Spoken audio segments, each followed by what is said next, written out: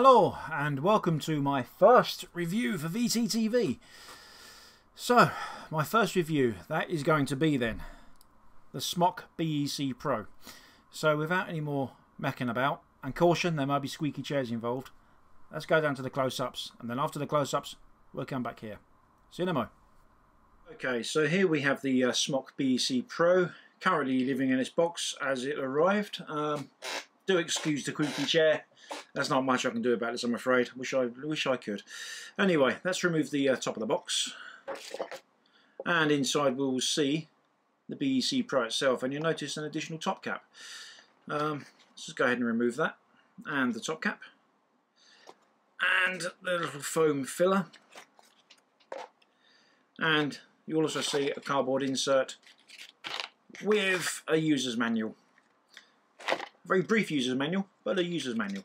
And it will cover your basics like the dimensions, some diagrams there, how to insert a battery, how to use the menu system, and quite crucially, it will fire an atomizer right down to 0.3 ohms, which is quite good news for you sub-ohmers out there who want a regulated device. That's a tube mod, not a box mod. Anyway, so let's have a look at the BEC Pro, shall we? You'll notice it's actually, well, you won't notice because I'm taking it apart. However, it does come apart in 4 pieces. So here we have the bottom cap, which is spring-loaded. It's very, very firm, but it is spring-loaded. There are 3 vent holes. I can't count today. Who would have thunk it? Right, on the inside there's 4 vent holes. You see that? On the outside there's 3. The one in the middle isn't really a vent hole. Entirely sure what's going on there. Hang on. I can blow for it quite happily, so yeah, it will definitely vent in the event of a battery failure. So the next part now is the main body, which will come apart from the control head, and you'll notice there's quite a distance there between the screw threads. Anyway, so this is the main tube, and it's got a nice. Some people are not going to like this. Well, as with all these things, you know, what you think of it taste-wise is subjective. Personally, I quite like it. It's got a nice texturing here, which gives you a nice grip. And you'll also notice as well that the top part of it is slightly tapered outwards. So it gives it a sort of a curvature, which again is quite nice. So I'll just pop the tube back on there. I'm not going to put the bottom cap in because I need to install a battery at some point. It's a single button interface. Let's try and get that face in the camera. There we go. And it will say on there, it does, it's not going to will, it does say on there, BEC Pro. And as I said, single button interface. Here is the screen. You can't see at the moment because there's the frosted black polycarbonate shield there. And a removable top cap. Let's try and keep things in focus. It's always helpful. Okay. You'll notice the ego threading as well as the 510 connection. So that will mean you can use your EVODs and CU4s and whatever else you've got require an ego thread. So it's good news. It gives it some versatility. Now, one thing I've noticed is the 510 pin on here does not appear to be adjustable. You certainly cannot adjust it with a screwdriver, as there are no threads or indents to use a screwdriver, and popping a screwdriver in there, it doesn't appear to depress, so be very careful with that. Now I'll just pop this to one side, and it does come with 2 top caps. Now I did measure these top caps, and this one I measured at 22.25 millimeters in diameter, and this one I measured at 21.97. I'm not going to say my measurement's entirely accurate because it's quite tricky to actually get the calipers right on the edge. They are both tapered, you see. So you've actually got to take the measurement right on the very edge. So it does make life a bit trickier. But both of them also come with these little cutouts here that allow airflow if you require airflow from a 510 connector, such as a cartomizer in a tank or the scrape, for example. So I'm going to go ahead and use the top cap, which does not allow me to use an ego device, and you can see it won't allow me because there's nowhere for the actual skirt to thread down on.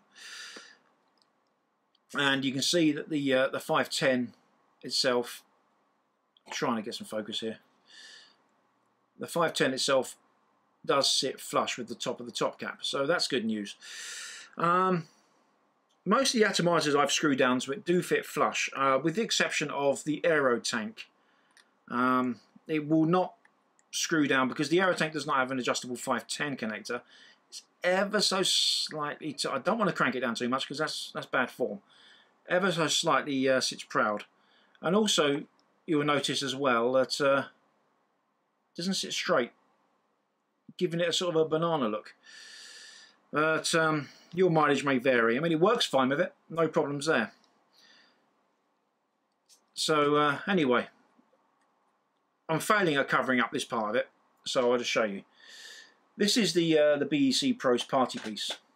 It's got Bluetooth connectivity, which allows you to change a lot of the options via your phone, which is quite fun.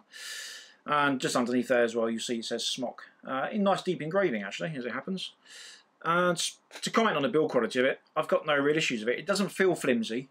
Now I've had an e-cigs, the original e-cigs. I don't have an e-cigs Supreme, and one of the problems I had with the e-cigs was that the top cap here would come away from the plastic body, but time will tell on that one. Anyway, let's install a battery. As I install it, you'll see it light up saying Smok.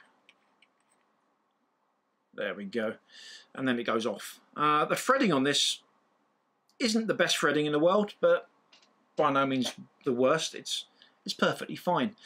Anyway, let's stick in a spine Nautilus on here, which does sit nice and flush because the Nautilus, as we know, has an adjustable 510 or a spring-loaded 510 connection. So anyway, 5 clicks to turn it on. There we are. Smok, welcome. Let's move it away a little bit. If I press it another 5 times, I can scroll through the settings. So let's go to number 1. Number 1 is Bluetooth. Number 2 is W plus and W minus there. I for information, 5 for settings, 6 for lock, 7 for power. So let's have a look in the settings. So 5, just leave it there and it will go in. So watts mode, mech mode, volts mode, watts mode, mech mode. So that's the settings you can have. So I'm going to leave it in watts mode for the moment. And then another 5 clicks. And I can adjust the wattage of my device. That's in 0.1 increments. Now this will go up to 50 watts. Obviously that's going to depend on the abilities of your battery. You need a nice high drain battery, like for example a Sony VTC5. I'm going to set this to 17.5 watts. And it fires, and it shows there 17.5 watts output. And it's hard to keep this in because the display doesn't stay for too long. But you can see there the B symbol and off underneath it. That tells me the Bluetooth is off. Now if I go back into the menu again, information. So currently output, I can have battery. So if I change that to battery and I fire it, it shows me I've got 4 volts left in my battery.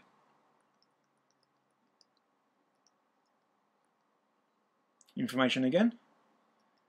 Ohm. And that shows me 1.7 ohms.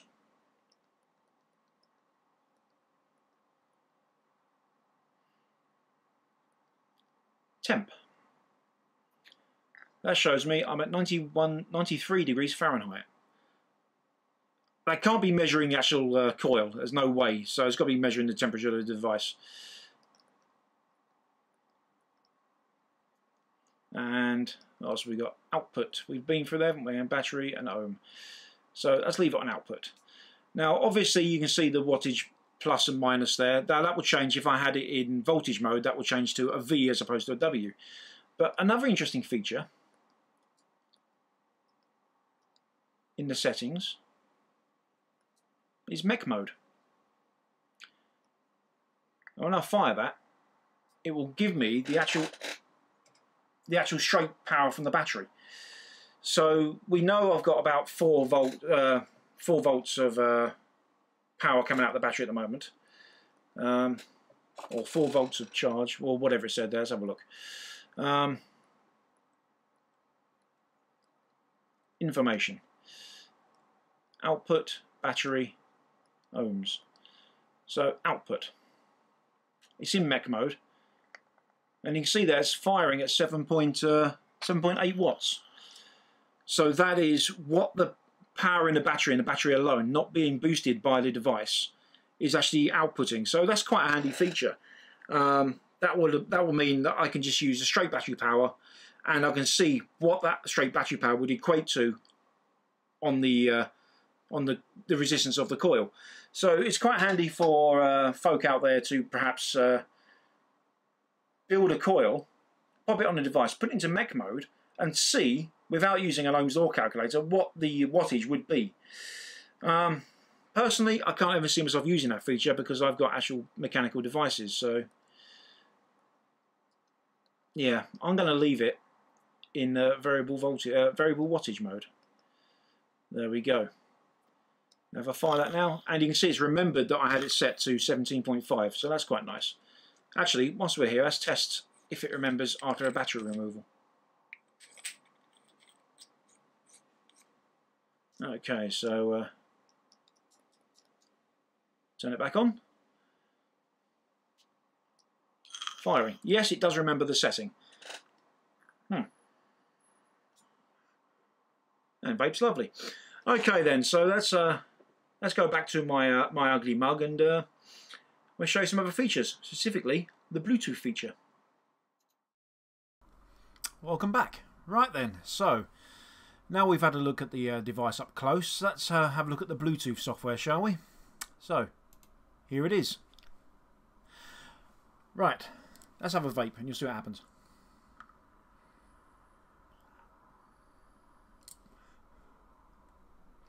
You see there, I've had 41 puffs apparently.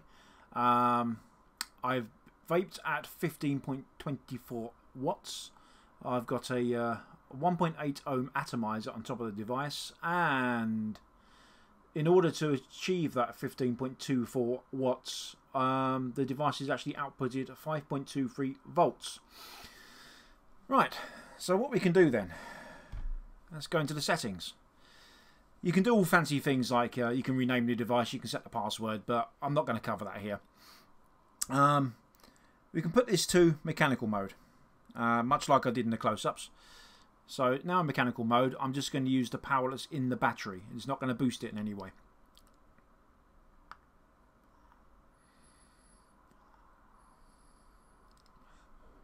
So that is outputting 3.86 volts there, and I'm getting 8.27 watts. Let's go back to the settings again, and we put it on variable voltage mode, and I'm going to leave that at 4.2 volts.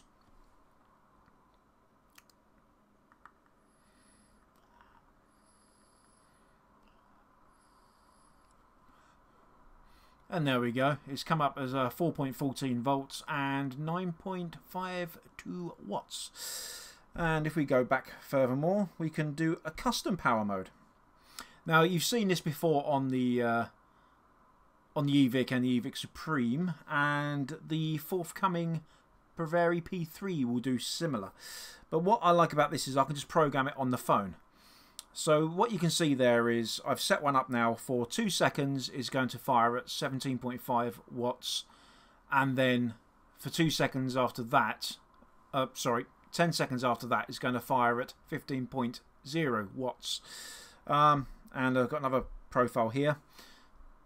Let's display. Right. So for 3 seconds it's going to fire at 20 watts, and 10 seconds after that it's going to fire at 15.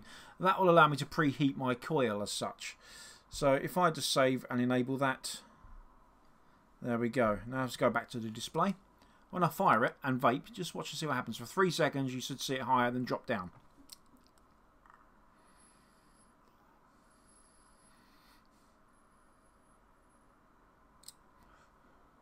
And there you can see it dropped from roughly 20 watts down to roughly 15.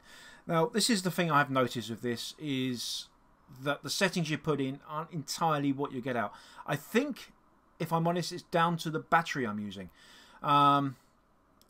I have done some more testing with this, and I'm trying to keep it short because this is going to be a long review otherwise. You do get error messages appear on the device and on the application.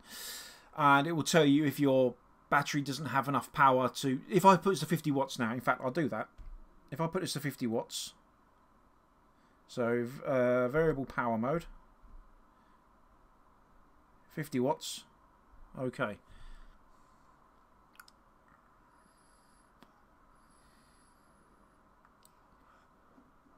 Okay, it's taking it to 24. So that's as far as the battery's going to go. I have seen it happen where the battery didn't have enough power in it and it just said battery voltage too short, which means the battery doesn't have enough power to really give it anything. So that's a nice feature. It won't let you fire above what you can do with the battery. So I'll just set that back down to 15 again. Now, really, in order to use this device to its fullest, you need to have an Android or an iPhone, or an Android tablet or an iPad. The application will work on Android 4.3 and up. I believe the most current version is 4.4. I could be wrong. I never keep up with these. And it will work with iOS 6 and higher. I've not tested it with an iPhone because I don't have one. Well, that's a lie, I do, but it's a very old one and I don't use it.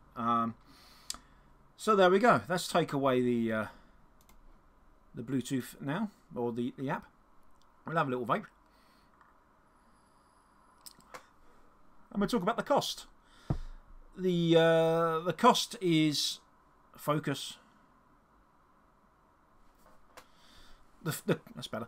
The cost is around about £80. I've seen it for 75 and I've seen it for 79.99. It's available from many vendors. If you do a Google search for Smok BEC Pro and the country you live in, chances are you're going to find a vendor that will supply it to you.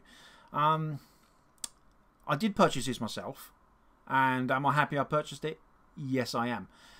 I've got a fair few variable voltage, variable wattage devices. I've got 2 Samovars. I've got an EVIC. I've got other stuff. I've got a Z-Max, that sort of thing. And I believe this to be a good addition. A few niggles. I don't like the fact it hasn't got an adjustable 510, but if you use an adjustable 510 on an atomizer, that's not such an issue. I do like the fact it comes with 2 top caps, so you've got the choice of using it with an Ego skirt device or without. That's a nice addition, and the build quality is pretty good. So that's my views on the Smok BEC Pro. Until my next review, cheers.